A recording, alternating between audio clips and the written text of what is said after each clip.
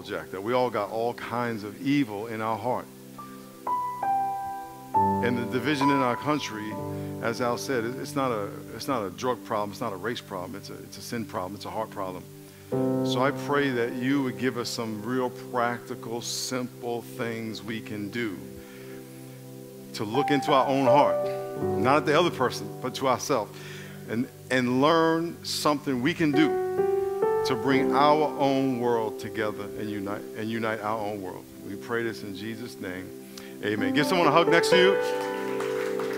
You have a podium? You got a podium? That's okay. That's okay.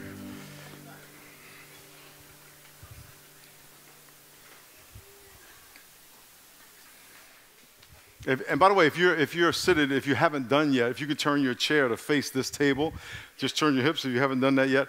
When I was 8, my name is Miles anyway. I'm from New York. I grew up to play with a dream to play in the NFL. Was drafted to the Los Angeles Rams in 1982. Got cut, which means I got fired, which means I didn't get paid. And played here for 4 years. My first 2 years I was doing cocaine. Started doing cocaine right across the street from the Legacy Center in the Honolulu Hotel with a couple of players. We went to the room and they put cocaine on the table. I vowed never to do cocaine, and 5 minutes later I was doing cocaine. 2 years later I was doing cocaine. And then we had guys on our team who were all 5 Christians. And just so you know, the National Football League is probably the most Christianized sport in America. Just so you know, every team has a chaplain. Every team has Bible study during the week. Every team has chapel the night before the game, Christian and Catholic. Every team prays before the game in the locker room, and every team prays after the game at the 50-yard line. You didn't know that, but so don't believe the media. But so we got a lot of dudes that are just like this with God. And so when I had guys on my team who were doing Bible study, and I was in the bathroom of our team plane doing cocaine, and I'm walking down the aisle of the plane, and they're in the aisle doing Bible study. And the aisles of the airplane, this is, it's about that wide. These brothers were like this wide, and there was 2 of them. And they stopped me, asking, you going, what's up, little brother? I said, who you calling little? And I looked up as I said that. And he says, you. I said, I'm just checking, want to make sure you were talking to me. And he asked me, share the gospel with me. A few weeks, months later, I was in Southeast, in this neighborhood, by the way, my son's a cop in this neighborhood. My dad was a cop. In a crack house with my teammates. And then I was on my couch, had been doing cocaine all night. 5 o'clock in the morning, my heart was pounding out of my chest. And I said, oh, Lord, I'm done. And I stopped doing cocaine that day, April 12, 1984. Never did cocaine again. And, amen. Come on now. But I want to take you back to when I was a little kid. When I was 8 years old, Martin Luther King was killed. And I remember, it was right after I turned 8, like a week after I turned 8. I remember what I felt, and I remember what I thought. I felt how unfair it was. Because if you weren't back in the 60s, you could see all the black and white TV stuff. It was very divided, very, very divided. You would very rarely see a black person on television, if you can believe that. And when Michael Jackson, as a little kid, would come on television, the world would stop just to see someone who looked like you on television. And I remember thinking, how unfair it is, but I also remember thinking, what can we do? And that has been gnawing at me my whole life. What can we do? I have a brother who played football, also was a quarterback, and when he came out of college, black quarterbacks were not fashionable in the United States, and he was the #1 rated passer in the nation, Heisman runner-up, and didn't get drafted to the 5th round. That would not happen today. And so, and all the family scars. So we've seen that, experienced it. And so today I want to talk to you about how we got divided, but more importantly, I'm going to talk to you about how we can come together. Can I get an amen? Everyone say us, say them. Say us, say them. We live in an us versus them culture. Pastor Valdez talked about set tripping, which is, I'm going to add that to my vocabulary. Everybody's set tripping. You're either black or white, black against white, whoever you are, for or against the police, whoever you are, Mexicans against, y'all can say it, I'm going to call that one out, CNN or Fox, or whoever you are, Republican or Democrat, for or against the president. The whole world is divided because that's the devil's strategy. The number of unity is 1. Jesus said, I pray that you shall be one. Father, Son, and Holy Spirit are 1. God is all about unity. The devil's all about 2, division. So he wants to force you to pick a side. I'm going to be on my side, whatever my side is, and it doesn't have to be race or ethnicity. There's only one race. It doesn't have to be ethnicity. It's all these other issues that we are on one side against another. And when you get in a conversation with your friends, your family, you walk in your house, you feel like I got to pick one side against another. That is the nature of the devil. Now, it's a spiritual battle. We are the church, so we have to have the answer. Matter of fact, we only have the answer. You're not going to, laws, we need our laws. Absolutely. That's not going to change someone's heart. Only the Holy Spirit can change someone's heart. So I want to talk to you about how we got divided and how we came together. Everyone say us versus them. It's one or the other. Then there's a third option. And the third option is that we honor what we have in common because we have more similarities than differences. Now, I'm just going to bring this up once. I wrote a book called The Third Option. It's going to be over there after, but that's all that's in there. All I'm talking about is in here. If you have a phone, turn your phone off because there's going to be some stuff on the screens that you can take pictures of. Let me give you a history. When I grew up, my four grandparents are from Jamaica, West Indies. I have a white grandmother, a Chinese black grandmother, a man from China, Mr. Wong. His name was Wong Kim Fong. They called him Charlie.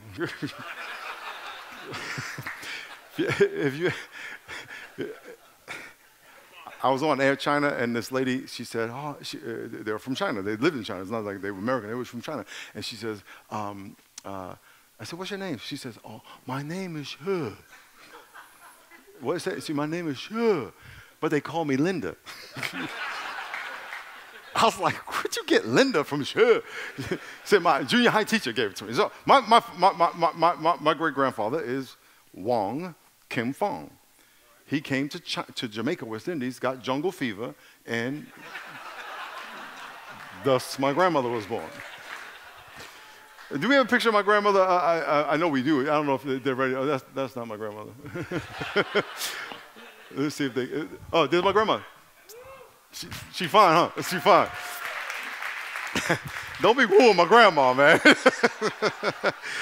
So my grandmother, and then my white grandmother from Jamaica was sent from Jamaica to West Indies to Jamaica, Queens, New York, so she wouldn't marry a black Jamaican. Have you ever been to Jamaica, Queens, New York? There's brothers there, right? So she ends up going to Jamaica, Queens, meeting my grandfather, who, when he went to her house as they were dating, could not go in the front door. He would have to go around the back door. I think we got a picture of them. And when they got married, her family disowned her. They lived 15 minutes away. She lived a half mile from me. So I grew up with her. Her family lived 15 minutes away. I never met any of them. Never heard of them. Didn't even know they existed. We just knew there was all these light-skinned brown people and Grandma Dorothy, who was white. I grew up in a black neighborhood, went to school in a white neighborhood for the first 8 years of my life in a Catholic school, which was right over a street called Ocean Avenue. And I got harassed in the white neighborhood because I was black. I got harassed in the black neighborhood because I wasn't black enough. Racism don't discrimination don't discriminate. Are you following what I'm saying? Everyone say us, say them. I want to tell you us versus them story out of the Bible to give a foundation to this because it's an amazing story in the Bible. It says in Joshua chapter 5, verse 13, it came to pass when Joshua was by Jericho that he lifted up his eyes and looked, and behold, a man stood opposite him with his sword drawn in his hand. And Joshua went to him said to him, are you for us? Anyone say us or them? Now watch this. He says, are you for us or adversaries? The Jews, the Exodus just happened. They're getting ready to go into the promised land. And Joshua's leading them into the promised land. And as he's going to the promised land, this big 7-foot ripped up angel with a sword drawn in his hands and is standing there. And Joshua says to him, are you for us? Everyone say us. Say them. Now Joshua says, are you for us or our adversaries? I'm going to tell you something. Whoever's not your us is your enemy. If whatever political side you're on, it don't matter. The other people's the enemy. And whatever, I don't want to say set you claim ethically. It's like if you have those racial issues, if these are my people, then those people are your enemy. And so he's saying, listen, and Joshua said to the angel, if they're not for us, they're against us. Now you have to understand. You have to understand this. So you can get the next part. He's saying to the angel, which is Jesus, the angel of the commander of the armies of the Lord, are you for us or adversaries? In other words, us, we're the good people. Those are the bad people. Those are our enemies. And look what The angel says, now before I read it, I want you to start thinking about who's your us and who's your them. Who is your those people? The media will tell you. I'll get to that in a few minutes. He says, the commander of the Lord's army says, no. Let me read it again. Are you for us or our adversaries? He says, no. That's not the answer. You want, my kids, I'll ask them, especially when they're little, you want some ice cream? They go, sure. No, it's either yes or no. If it's sure, I'm going to eat it all. You ain't getting any, okay? So be clear. Be clear. Declare what you want. So he says, are you for us or our enemies? Because if you're not on our side, you must be our enemies. And he says, no. What's the answer? He says, you only gave me two options. You didn't give me the two. There's a third option. So I'm not picking either one of your options. He says, no. But as commander of the Lord, I have now come. And Joshua fell on his face and worshiped. And he says, what does my servant say? The Lord say to my servant? The commander of the army of the Lord says, take off your sandal off your foot, for the place where you stand is holy ground. He said, listen, Joshua, if you are going to take the promised land, this promised land thing, or this unity thing, it ain't your idea. It has to be done my way. This is my idea. This is my land. You have to do it my way. And so first, what you have to understand is you have to take off your shoes and start worshiping, because this is going to be done my way. There are different rules in the kingdom of God. As believers, we have to live by different rules. We have to live by the rules of the Word of God and the Spirit of God. So when he said, take off your shoes, he says, listen, you are standing on different property. If you ever go to a different country and you see the U.S. Embassy in that country, if you go into the gate, if you go to London, let's say, in the UK, and you go to the U.S. Embassy, and you go into the gate of the U.S. Embassy, see, you are now in the United States. You are no longer in that city. So he said, you are no longer in Jericho right now. You are in heaven right now. So take your shoes off, for this is holy ground. And now that you're standing on this holy ground, you have to do it my way. Here's a third option. And the third option is that we honor what we have in common. We all are made in the image of God. Every single person in this planet is made in the image of God. You all bleed red. You have lungs. You have a heart. You have legs. You have feet. You have a thought. You have dreams. You have passions. You want to have relationships. Can I get an amen? It says all that you have in common, but you're so focused on one thing that's different, two things that are different, three things that are different. He said, that's not how we're going to do this. And so when we go into the promised land, Joshua, we're going to do this my way, and miracles are going to happen. If we, the church, say, Lord, we're going to love like you say to love. We're going to forgive like you say to forgive. We're going to see people like you tell us to see people, miracles will happen. But if we just do the same old thing that's not the Spirit-led, nothing's going to change, because our churches are segregated. 85% of houses of worship are segregated. Guess what that means? We ain't doing it right yet. We ain't doing it right. So we have to start here. We can't worry about out there if we ain't doing it right. So I'm going to talk to you about how we got divided. Actually, I was in Donovan State Prison ministering, and there's a field in the prison yard. If y'all have never been to prison, well, I'm in spiritual outreach. Y'all know the deal. Y'all know the deal. I'm in the yard. I just finished speaking. And, you know, the whites are over there, the blacks are over there, Hispanics are over there, and everyone's divided, and these three white supremacists are walking around the yard. They had no shirt on. One dude was here, and the other two dudes, they couldn't even stand next to him. They were behind him. And they're walking around the yard, basically saying, white is right, brown get down, black get back. Never heard that one, huh? Write that down. And I'm standing, and I'm looking at these dudes walk around, and everyone's just watching them, and they're just, you know, and God said, go talk to them. So there was a yellow line on the ground that was the limit to where we can go as non-inmates. And I went up to the line, and as they came by, I called the dude over, and I was in the front, and he came right here. Now, he had no shirt on. So he said, what's up? And before I can answer him, I was almost chuckled, because he had so much ink from his tattoos that he was black. It's like, brother, you're defeating the purpose. So we had a couple words, exchanged a couple words, but what we didn't realize even at the time is that we are 99.5% genetically identical. Yes. That every person you ever meet is 99.5% genetically identical. He was a genetic mirror, just about, except for this. Now, he's been told all this stuff in his head. We all been told about people, and it's the devil's ploy to divide us and keep us divided. Amen? So how do we get divided? Sociologists they call set tripping grouping, same term. They call set tripping grouping. All of us are in multiple groups, whether you self volunteer into a group or you just realize you're in a group. For example, all you ladies are a group. All the ladies say, hey. That's a group. All those fellas, we are not in that group by birth. It's just that it's not whether you want to be in that or not. You're not in that group. If you're a mother, say, hey. That's a tired group because they have different experiences. They're like, hey. And if you have young kids, when they get older, it don't get any better. So all you guys are a group, all you senior pastors are a group, all you musicians are a group, all you employed are a group, unemployed are a group, law enforcement's a group. Okay, and then every group, if you are part of a group, that's called in-group. Everyone say in-group. That's my in-group. These are my people who are like me. Us. They are like me. Anybody not in that particular group is called your out-group. Say out-group. That's set tripping. These are people who are like me. These people are not like me. And by the way, once you understand and grow up with a group, whatever your group is, there's a thing called the homogeneity effect, which you understand the variations of your group.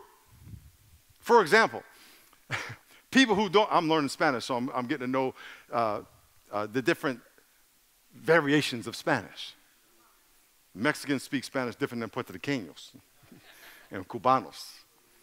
But if you don't have any idea, you think all Spanish is the same and all Hispanics are the same. But if you understand and you are in that group, you will say, no, that there's so many different variations. Matter of fact, we had a Spanish service that I preached at, and we had 15 countries there. So there's all different variations of different groups. But if that's not your group, that's your out group, you generalize all of them and put them all in one package. That's called stereotyping. And we stereotype because we don't know, because we're ignorant. We have ignorance. So we say all police are this, and all pastors are this, and all megachurch pastors are this. We stereotype because we don't know what the heck we're talking about. And they could even be part of our group. You could even be like an athlete of one sport, and you're stereotyping about an athlete of another sport when you live out the same life.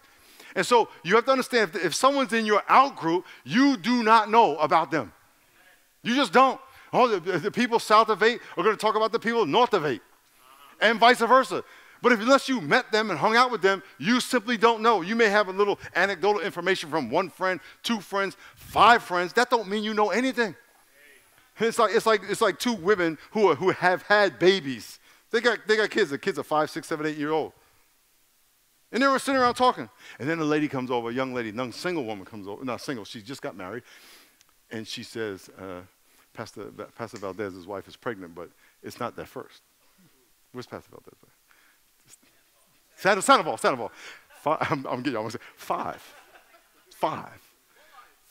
kids. But so if your wife is standing around and this young lady comes over, she never had a baby. She just got pregnant. And she goes, oh, I'm going to have a baby, and I'm going to do her hair, and we're going to have fun and play dolls all day, and it's just going to be so much fun, and we're going to go out shopping. And the women with the babies, they're like, you ain't got no idea what you're talking about. We look at pictures of my wife. Her hair, she had glasses this big, her hair was jacked, and we look at these pictures, and we say, that was the 90s. The whole decade of the 90s, she was like that. Because our kids were born boom, boom, boom, right back at back. But if you have never been there, you have no clue of what you're talking about. So your out group, you just don't know. So anytime you hear yourself talking about some out group or your family or friends talk about an out group, one of the questions you should ask them is, do you have firsthand information that has been validated over and over and over and over again? And if they say no, you need to say, matter of fact, let's go meet some of those people and test your theory. So once you have your out group and in group, once you have your in group, you express in group bias. You might want to take a picture of this. In group bias. In group bias means that people who are in my group, I'm going to treat this way. People who are out my group, I'm going to treat this way. So if you guys are Charger fans and a guy walks in the building, you have no idea who he is. And he's average looking like me. He's not like a big dude where you might suspect something, but he's average, my size, and you just kind of ignore him, and then he tells you he plays for your favorite team. All of a sudden, you Mr. Nice Guy. Hey, come over, take a picture, go date my wife. You know, it's kind of nonsense, right? That's called in-group bias. And guess what? You can turn it on like that. You just do it. You can do it. You know what? You can love people that you have nothing in common with, just like that. And you can hate people and be suspicious of people who are not like you, just like that. It's your decision. I don't care what your parents told you. It's straight up your decision. So look at this list. This is called in-group bias. I am more comfortable with those who are like me. I'm more inclined to spend time socially with those who are like me. I'm more patient with those who are like me. I give the benefit of the doubt quicker to those who are like me. I express more grace when mistakes are made by those who are like me. It is easier to communicate with those who are like me. I assume I will get along easier. I am more willing to go out of my way to help those who are like me. And ooh, the number 9 is powerful. I possess more positive assumptions about those who are like me. So as soon as I identify you as like me, I'm going to give you the benefit of the doubt of all that. Now, as soon as I identify you as like me, whether it's ethnically, career, neighborhood, I can go on and on about all the things we have in common with people, but as soon as I identify that, this is probably most likely how I'm going to treat you versus what I'm going to show you the opposite. Now, you may say, well, I'm sure most of us in here have experienced racism. That's exactly what it feels like. If you haven't, that's what it feels like. And more. Here's the opposite. Someone not in your group. I am less comfortable with those who are not like me. I'm less inclined to spend time socially with those who are not like me. I'm less patient with those who are not like me. I give the benefit of the doubt to those who are not like me. I express less grace when mistakes are made by those who are not like me. It's more difficult to communicate with those who are not like me, so I don't even want to try. I don't assume I will get along, so I ain't going to hang out with you. I'm less willing to go out of my way to help you, and I possess less positive assumptions about those who are not like me. My assumptions about you, whether they're a lot or a little, have nothing to do with you and everything to do with me. And if I have bad assumptions about you, guess what's going to happen? I'm going to hesitate. I'm going to avoid you. I ain't going to talk to you. I'm going to make the conversation quick. I'm not going out of my way for you. It's all right here. It's all right here. And it's based on my assessment that you are not in my group. It's all about me. That's my issue. And I would just challenge all of you as you walk, and we'll get to this, get some solutions in a minute, as you go to work, church, the mall. Just keep asking yourself, what do I think about that person? What do I think about that person? Is that person like me? Is that person like me? Let me tell you this. Every single person, you can create reasons, valid reasons that everybody is your in-group. Everybody. You may have grown up in a wealthy neighborhood and never seen a police car in your neighborhood except to get a cat out the tree, and that's not your world. And you go to prison, and this brother had been his 5th generation criminal, crackhead. He's your in-group. He's your in-group. Made in the image of God, called by God, has an ability to communicate with God, love God, walk with God, has dreams, passions, a desire to have a family and love, just like you. Breathe air in, CO2 out, got blood, bones, muscle.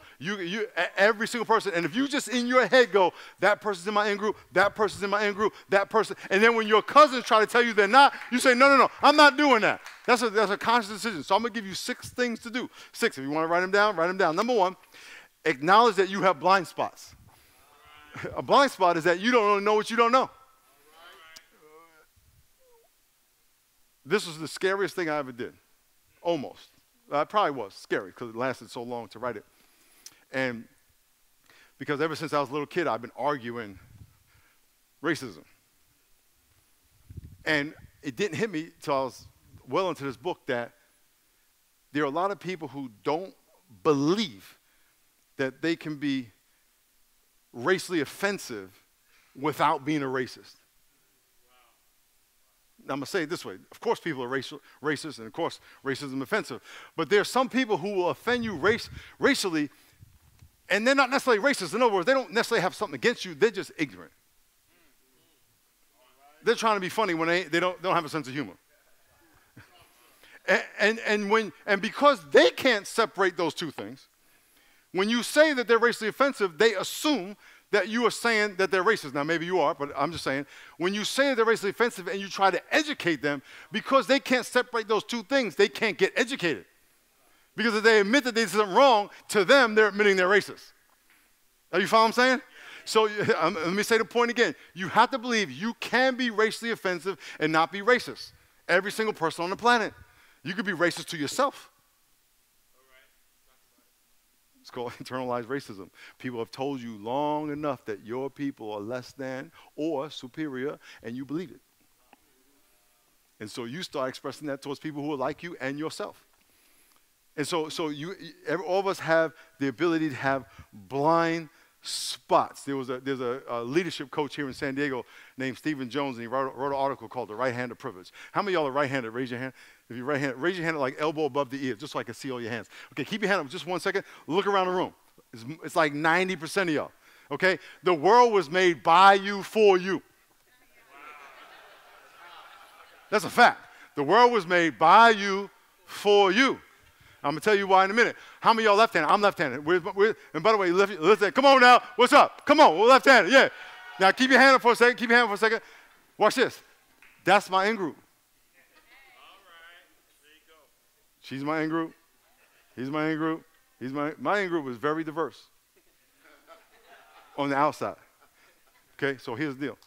We have a disadvantage over you right-handed people. And y'all, the right-handed people, you created the disadvantage, and you don't even know you have the advantage. When you were in school, your desk was over here. And you got the right and talk to the girl next to you because your elbow was braced, so you didn't have to look where you were writing. Us lefties, we're out here in space. And, hold up, girl, I got to do this. And you righties didn't even know it. You don't even know it. You don't even know how blessed you are. If you're a golfer, you can go to any golf shop and get any club, any driver, first time. We got to drive around. If you want to play catch with your daughter or your son, the catcher's mitt, you can get a catcher's mitt in any sporting goods store. There has never been a left-handed catcher in the World Series in the history of baseball. Not because of this issue I'm talking about. It's just so rare. So if I was to get a catcher's mitt for me, right, for this hand, I would have to go store to store or order on Amazon. But when I was a kid, the only Amazon was in Brazil. There was no Amazon. So while you're home catching the baseball with your kid, I'm driving around, and you're like, what's taking you so long? I got mine. You must be making it up. You must have made that. You really can't not find a glove because I found mine in 5 minutes. So you must be making it up. You can't get a job, you must be making it up. I got a job. It's called right privilege. You don't even know you have the advantage. Now, does it mean that right-handed people are against left-handed people? Not necessarily. But if you're right-handed and you have these advantages, what would be the godly thing to do is ensure that the left-handed person has the same advantage you have. Are you feeling what I'm saying? Number 2. Rename those people to brother, sister, or neighbor. The greatest commandment in the Bible is to love God with your heart, mind, and soul, and love your neighbor. Everyone say neighbor. Love your neighbor as yourself. I'm going to say it one time.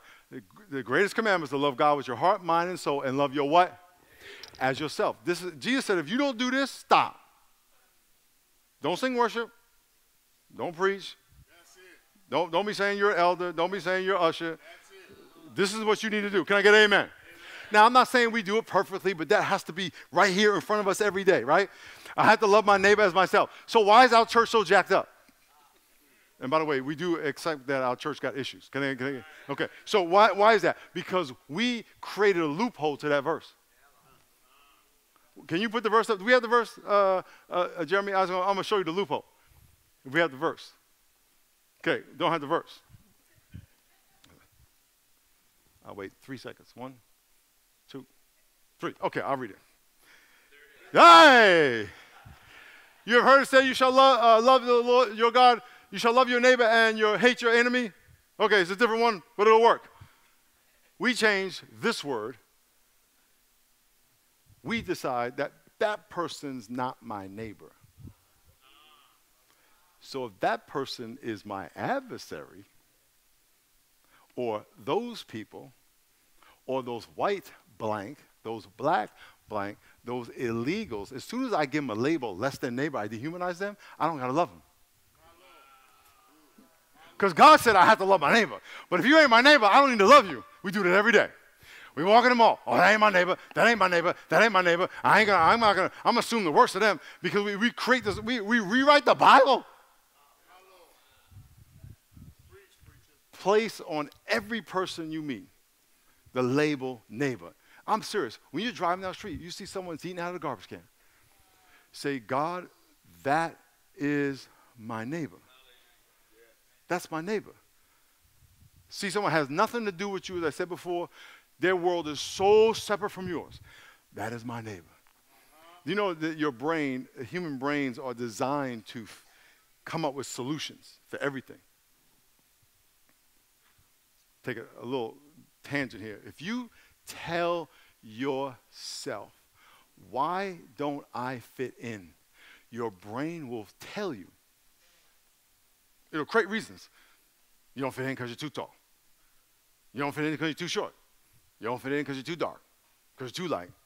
They don't fit in because you're living in. It'll just make stuff up, and then you will believe it because your brain told you.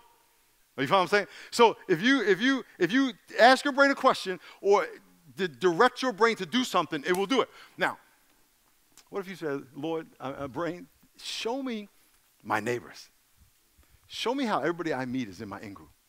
It will show you. Put the label neighbor on everybody you meet. Number 3, give in-group love to your out-group. Hey, you walk in a room and there are people not in your group. Hey, the police officers, you're not a cop. How many of y'all are not cops? Okay, give the cops some love. How many of y'all are not law enforcement? FBI, we got FBI here, FBI, right? You see someone that's not in your group, you walk in a room, there's a whole bunch of guys in the room, and one young lady, go and make her feel comfortable. You walk in a room, it's all Hispanics, and there's one black dude, one white dude, or vice versa. Hey, be the one to go out and love. You know the Bible says love your friend and hate your enemy. Love your friend and hate your out-group. Love your in-group. Acknowledge your brother and sister's color. I remember the first time someone told me they didn't see my color. I thought they had an eye stigmatism. And I was like, that's messed up. You don't see red, green, blue. And they said, no, I see that. I just don't see your color. The brain processes 10 million bits of information a second. And 90% of the information coming to your brain is from your eye. Your eye sees motion, depth, shape, movement, and color. You can't not see color. Even if you close your eyes, you will see black. You can't not see color. I was listening, talking to this girl one day. She went to Hawaii and got a tan because she was trying to get this guy to call her up. And she went out there, laid 7 hours in the sun to get brown, which is somewhat comical to brown people. So she came back. She had a little spaghetti strap, and she was boop, boop, throwing it in his face at work, boop, boop, and he wasn't calling it. So she was complaining to me, like, I'm going to do something about it. But she was thinking, I went and laid out for 7 days and got all this nice brown color, and he don't even acknowledge it. It's amazing how when people go to Hawaii, we get a tan in Hawaii, they'll celebrate it. But when we get a tan right here, we invalidate it. It's just brown. I was listening to the great theologian, philosopher, Fred G. Sanford. Can I get an amen? Y'all don't, who doesn't know Fred G. Sanford? Anybody not know who Fred G. You don't? No, who does not know who Fred G. Sanford is? Okay, Red Fox, the young people in the back here, Red Fox. Do you know Sanford and Son? Yeah, there you go, that's it. So Fred G. got robbed, and the police come over, the black cop and the white cop come over and tell him, about the perpetrator and getting the information from him. They said, Fred G. Sanford, was the perpetrator colored? He goes, yeah, he was colored white. You know white's a color? If you go to the dictionary, you look up colors, or you look at white, it'll tell you it's color. Again, the devil, white people, people of color. White people aren't colored. Sure they are. It's colored white. Matter of fact, I think white people, and basically this is what Fred G. said in another episode, that white people are more colored than anybody. Why? In the springtime, they're white.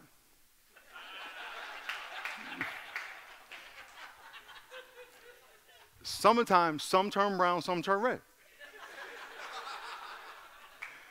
When it gets cold, they turn blue. That's 4 colors right there. You follow what I'm saying? We get burgundy. The devil says, no. You got to separate those two groups. Culture has separated. Pain, history has separated us. But in reality, it's just a shade of brown. It's called melanin. We're all colored with this melanin. It's called brown. That's why when you lay in the sun activates the melanin. And that's how you get a tan. And for all you don't know, black people tan too. Number 5, view every conversation as a race consultation. There was a police officer actually who came to our church, and he came in the back room with his wife, and the whole time he was white, and his wife was, I don't know. She was Filipino, black, something. And we're talking, and I'm thinking, what is she? And usually I'll just straight up ask, but I just happen to not get around to it. But I was like, what is she? What is she? I was trying to pick it up from a conversation. And when she left, I said, my wife, what do you think she was? Every person you talk to, you were having a race conversation. I don't care who you talk to. You could be talking to someone who's the same ethnicity as you. You are having a race conversation. What does that mean? Is that when you look, if you're white and you look at a white person, they are either affirming what you think about people like you, or they are challenging what you think about people like you. If you're black talking to someone black, they are either affirming what you think black people should sound like, or they are challenging it. I mean, I can't tell you how many times I told you, you ain't really black. Why? Because I'm challenging what you think black people are. Same thing about Hispanics. And so anytime you talk to somebody, you are having a race conversation, and you are either having them affirm what you believe about them, or it's being challenged. It is a race conversation, but you should turn it into a race consultation. What is that? Is that when you talk to somebody, you let them reveal to you what they are, instead of you opposing on them what you assume. Now, because we all assume stuff right away, I got a guy in our church named Taz. He's a former white supremacist. Tattoos all over his body, include his whole face. And he was a white supremacist for a long time. He is a dear friend today. Goes to church every Sunday. I interviewed him at church on our stage, I don't know, 4 months ago. And my wife is sick, and so he texted me, said, tell Debbie, you know, I'm praying for her, whatever. And she said, oh, he's a big teddy bear. Because if you saw him, you would instantly say, I'm going on the other side of the street. But you don't know. You don't know. You don't know his story. You don't know what's placed in his head. You don't know where he's come from, what he's been through. Race consultation. Let me understand. I was at a golf course, and I was walking from my car to the club, or from the club to the car, and this kid drives by, white kid, groomed, 25 years old. He picks me up in the car. Says, "You want to ride?" He worked there. Has little shorts on, little shirt. So just, you got that kid's picture, like, you know, Mr. Hollywood looking. I said, where you from? He said, I'm from Iowa. I said, cool, what's your name? DeAndre. Don't judge. See, why you're laughing, here's why you're laughing. Because you would not assume that dude, you had a race conversation. You had a race conversation. Not only did you have a race conversation when you pictured him, you had another one when you heard his name. Because then you saw a brother with his pants sagging. You said, wait, how did that happen? Same thing I said. How did you get that name? Did your mom have like a boyfriend or something? I mean, what was your, he said, my parents just like that name. Now, once he said his name was DeAndre, here's what happened to me. My assumptions about him changed just because of his name. I was saying, you must be cool.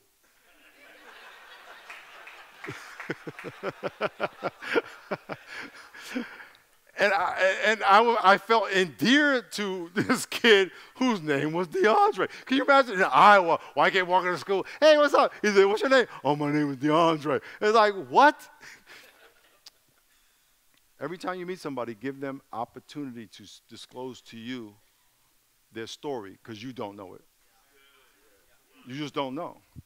And lastly, give your heart to those who are not like you. Rod Carew is a Panamanian baseball player. Matter of fact, how many of y'all know Rod Carew? Very few. How many of y'all don't know Rod Carew? Okay, Rod Carew was a Panamanian baseball player. When I was a kid, he was one of my heroes. He played 18 years in the major leagues. MVP, Rookie of the Year, 18-year All-Star, 328 batting average. He was just amazing. 3-4 years ago, he had a heart condition, needed a heart transplant, and a kidney. At the same time, a white NFL player, Conrad Rulin, had a brain aneurysm, went into a coma, and died. Conrad signed his organs over to be donated. His heart and kidney went to Rockaroo. When Conrad was 11 years old, he met Rockaroo. Came home and told his mother, I met my hero. I'm going to play professional sports. So now his heart and kidney are in his hero's body. So his mother calls up Rockaroo and says, you have my son's heart and kidney. I don't know how she found out, but this is a true story. And you could go on to ESPN 30 for 30 and look it up. They'll show you'll be bawling crying. He says, you have my son's heart and kidney. And he says, do you want to come listen to your son's heart? She goes over his house, and she listens to his son, her son's heart in his body. If we are so different, and, you know, superior people, inferior people, these people shouldn't be with those people, how is this white kid going to give his heart and kidney to this Panamanian guy? We just got to ask the Holy Spirit to open our eyes that we may see how similar we all are. And just make a decision. We are going to be different. And we are going to claim everybody as our in-group. If you ever meet somebody that says everybody's their friend, that's exactly what they're doing. It's really that simple. You can make everybody your friend just by assuming that, and by the way, the differences that we do have actually enhance our life. They're not a threat to us, they're actually a benefit to us. So thank you for the Peace Coalition. And by the way, there's no light-skinned brothers on your board, so can I get I'm like, that dude black, that dude matter. Where the hot yellow brothers? Thank you for the Peace Coalition. Thank you for what you're doing. And thank all of you for being a part of it. And can I get an amen? Let me pray for us. Lord, thank you so much for your faithfulness.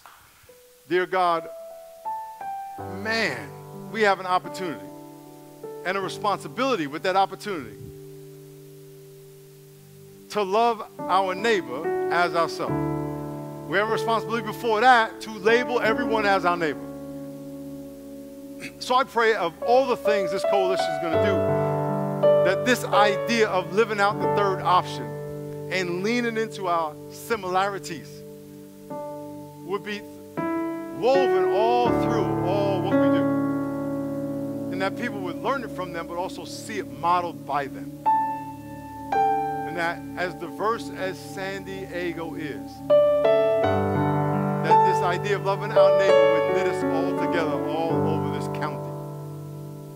Thank you for Pastor Al. Thank you for the coalition board.